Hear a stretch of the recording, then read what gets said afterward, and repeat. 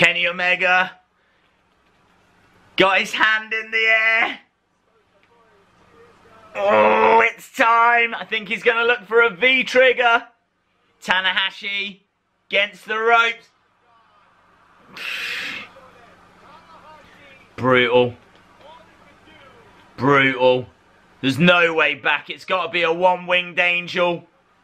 This is so fascinating because there's big rumours that Kenny's going to be... Oh, it's reversed! I was just about to say there's big rumours Kenny is going to be in the Royal Rumble. He's going to be joining WWE. That can't happen if he retains. But it is all Tanahashi right now. This match, 35 minutes plus already. Up top goes Tanahashi. Oh, connects. Frog splash, 1, 2. Oh, Tanahashi. Tanahashi.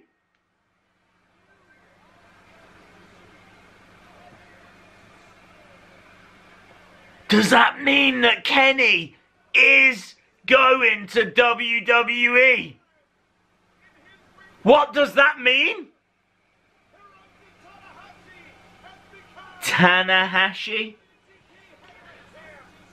The commentators just said this is the longest main event of any Wrestle Kingdom ever. And what a main event. What an absolutely incredible match. Everything you would have expected.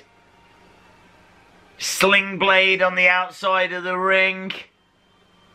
That frog splash, I think it was, from Tanahashi. With Kenny on a table. Kenny getting out the way. Tanahashi going straight through. It was brutal, man. It was brutal.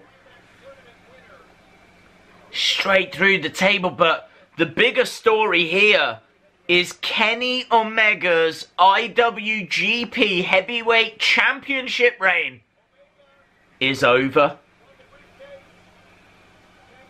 Will he be in the Royal Rumble? A lot of people don't think so, but why would they take the title off him here? Maybe he's going to AEW. I mean, the Bucks lost tonight. Cody lost tonight. And now Kenny's lost tonight. I can't even begin to get my head around this.